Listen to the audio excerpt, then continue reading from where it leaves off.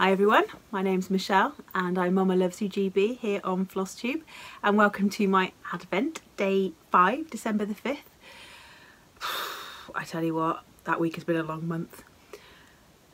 I don't know what has happened to this week. It has been just one thing after another. And we've had our first snow. I don't know why I'm looking out the window. It's pitch black out there.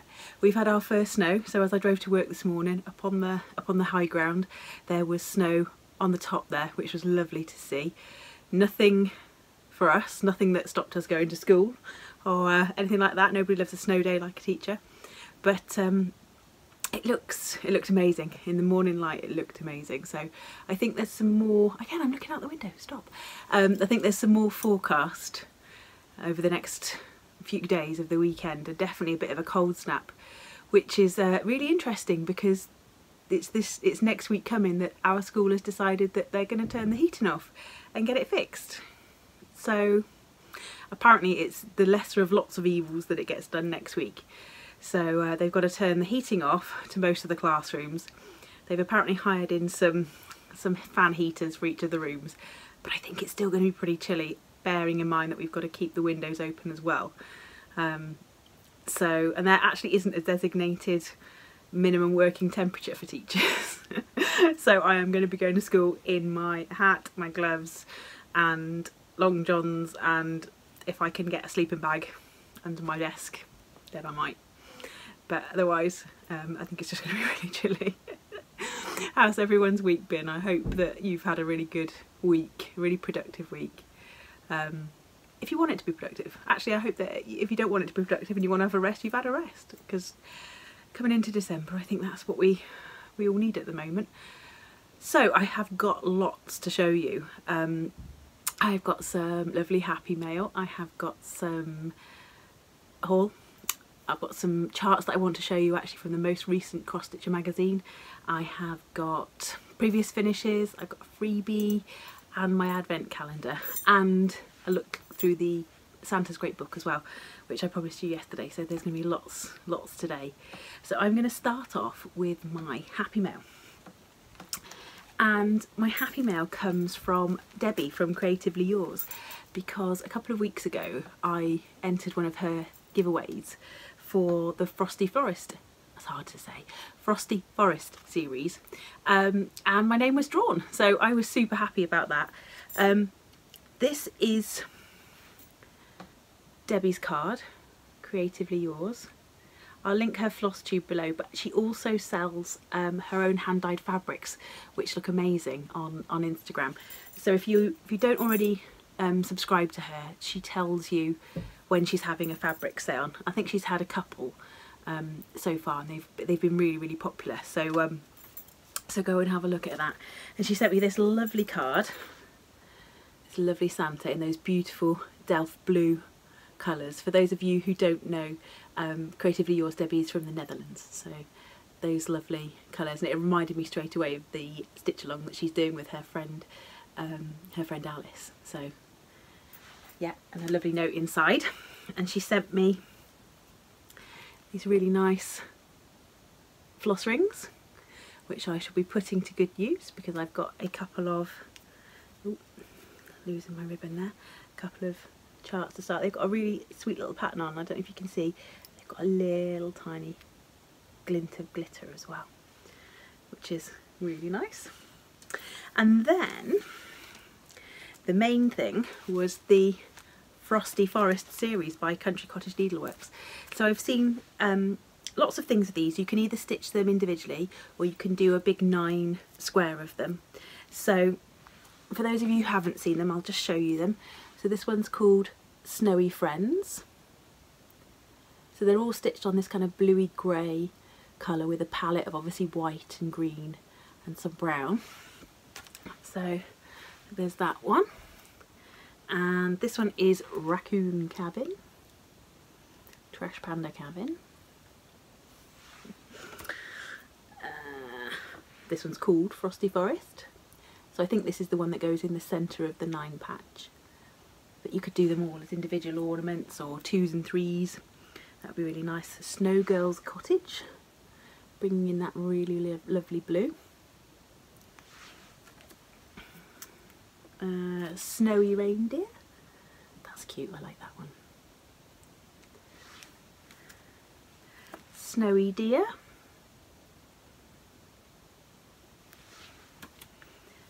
Snowman's cottage.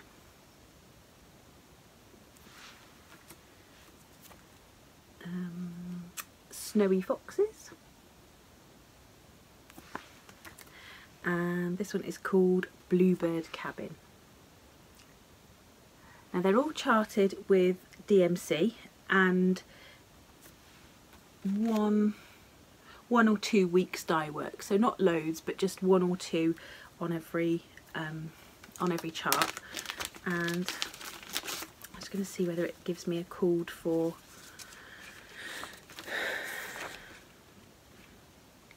a 32 count pearl grey linen, which I have actually got, not the exact one, but that's why I got to do a pearl grey, and each one's 65 by 65 and gives you a 4 by 4 inch.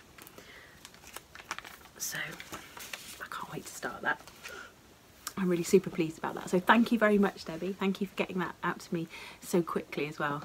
My daughter was really looking at the stamps on the envelope as well, so she loved those. So thank you very much. Haul is very quick.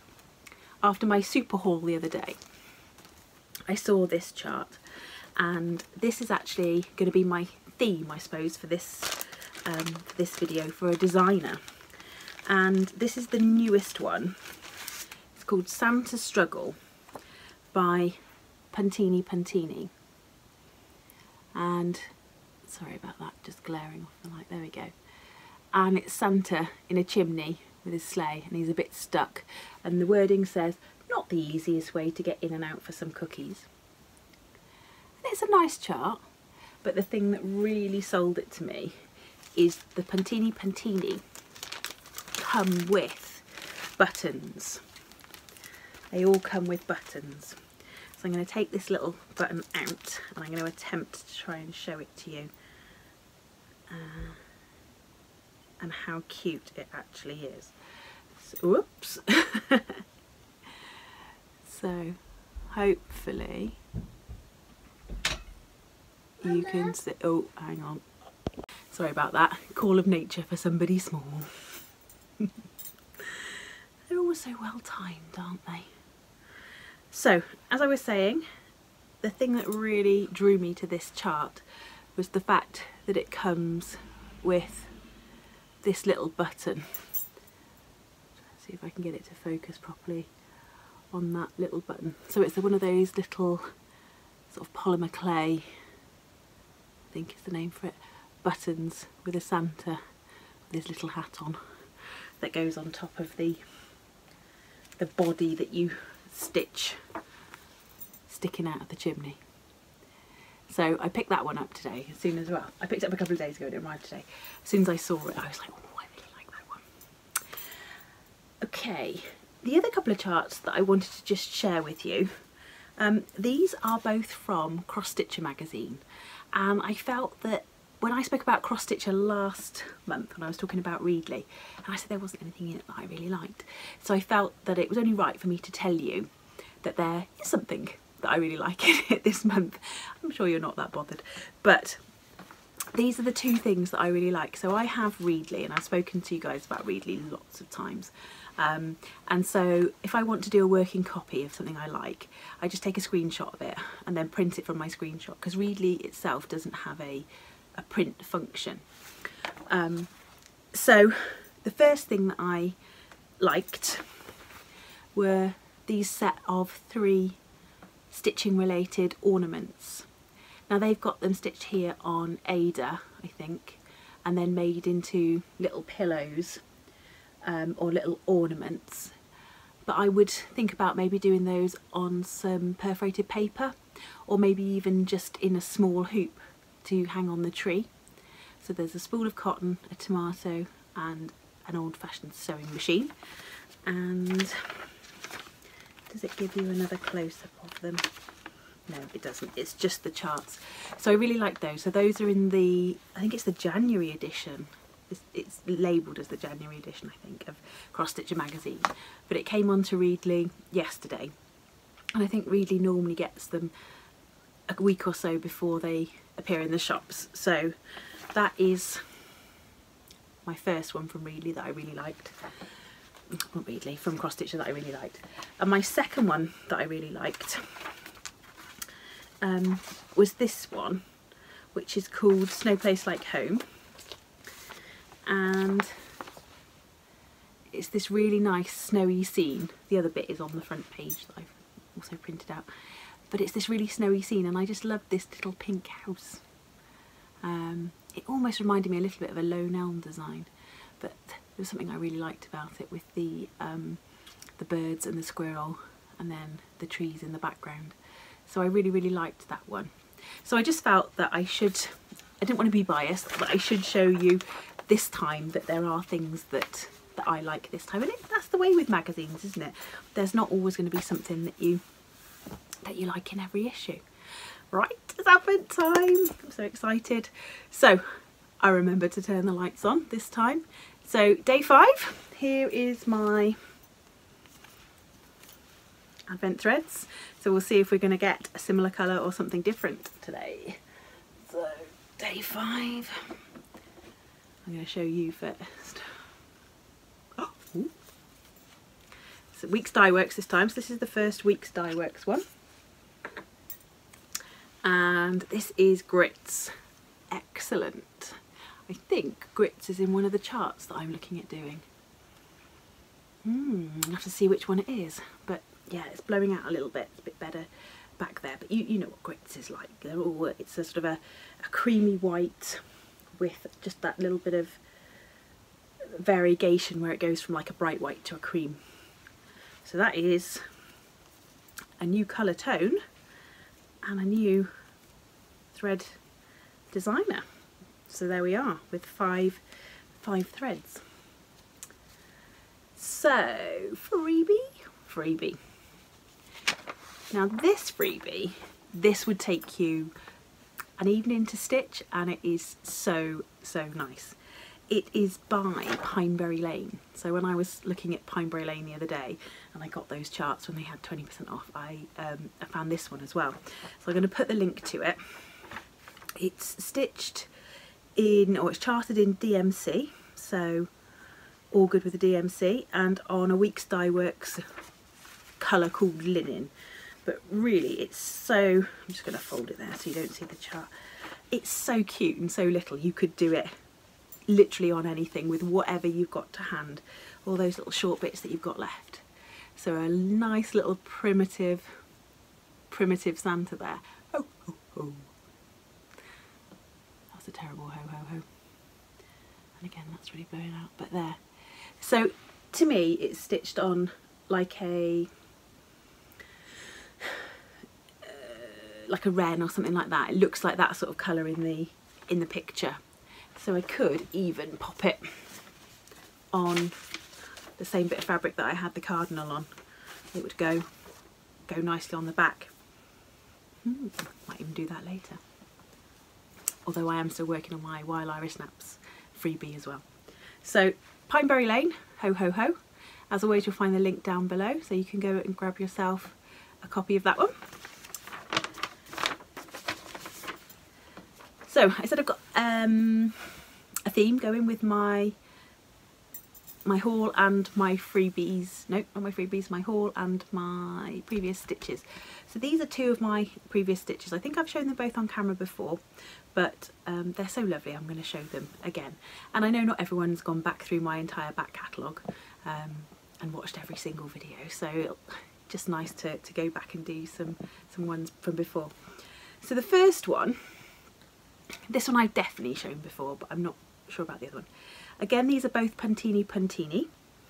So this one I know is called Sweetest Strawberry, and it is stitched on 32 count, I believe it's Legacy by Picture This Plus.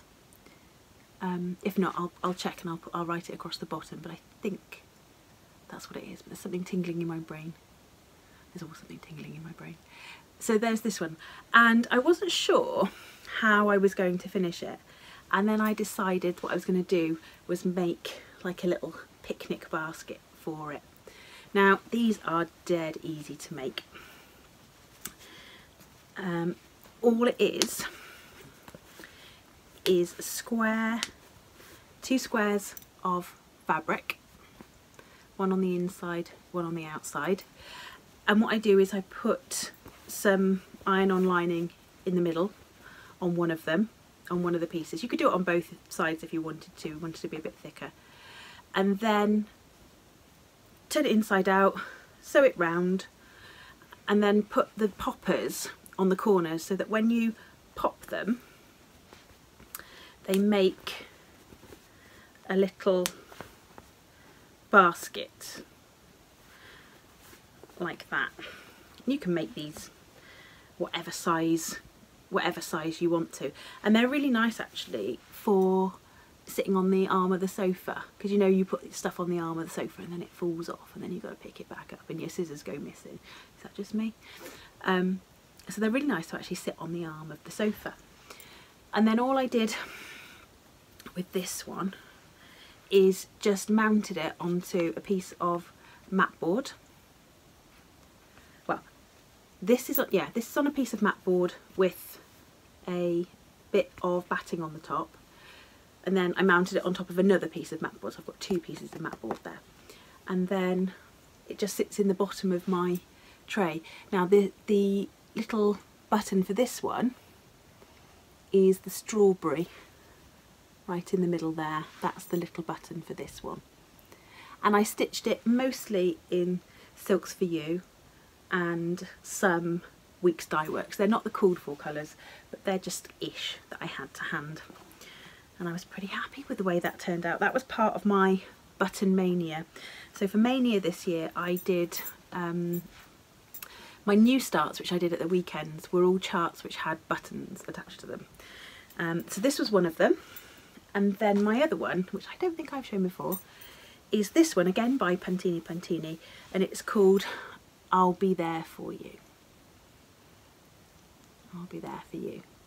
And this really didn't take very long to stitch up at all. There's not a massive amount of stitching in it, but it's a really nice pillow.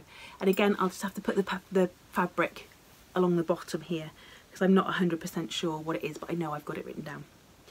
And the buttons for this one are the little bee right in the middle there and the little flower there. And again, it's stitched in called for-ish, so same colour tones, but with whatever I had to hand that was similar.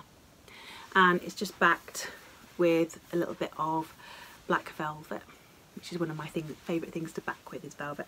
I need to look for some more. So those are my 2 previous finishes, if I can get them both in the picture, 2 previous finishes that I stitched over the last 12 months. So that just leaves this book. We've got time just to have a little look through. Now I bought mine as a second-hand copy from Amazon, and at the time I think it was only £5 or £6 including postage. You know, one of those ones that you get from World of Books or something like that. And this is by Leisure Arts. And Leisure Arts used to do pretty much a Christmas book every year, I think. And this has got the best of the Santas in it, or it's a collection of Santas. So I'm not going to show you every single one because there are some in here that do look dated. You know, for example, that one. I'm not saying it's not great, it's just a bit more dated. But there are some that are just really, really beautiful. So that one's called Travelling Companions, and I think that's lovely.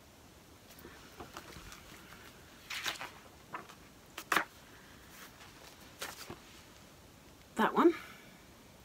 Now I'm not going to be able to tell you the names of each of these Santas because the name is more often with the actual chart, which is at the back of the book. So this one's got all the pictures at the front and then the charts at the back. I love that one as well, with the owl.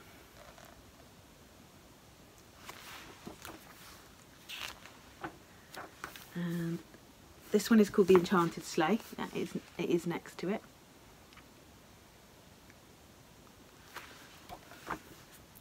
And I saw somebody on, I think it was on Facebook, had been stitching these Santas, and she had done them into a quilt.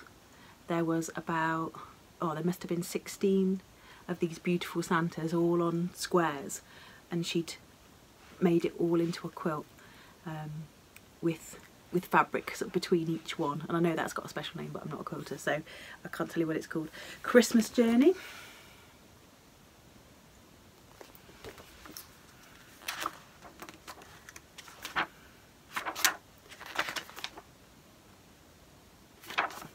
This one, Santa over the little girl. Not sure about that one. I get the sentiment, but it looks a bit creepy to me. That one. I do like the green Santa, and I like the fact that not all of these Santas are red. There's some different colours. There's two here. Little green Santa talking to a bunny, and Santa with his wheelbarrow with the blue. I like the blue Santas too.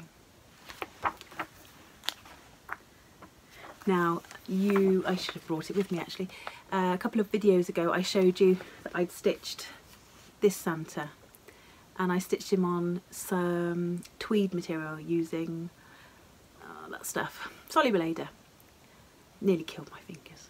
And I've got a bit of a hankering to restitch him on some really nice linen, and in one of the other books there is a Santa with a blue umbrella as well, so I might look him out and maybe do a pair.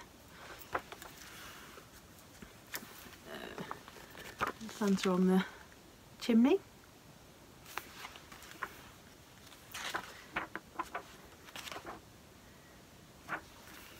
I think this one's really nice. It's not necessarily my taste, but I think it's really beautifully done.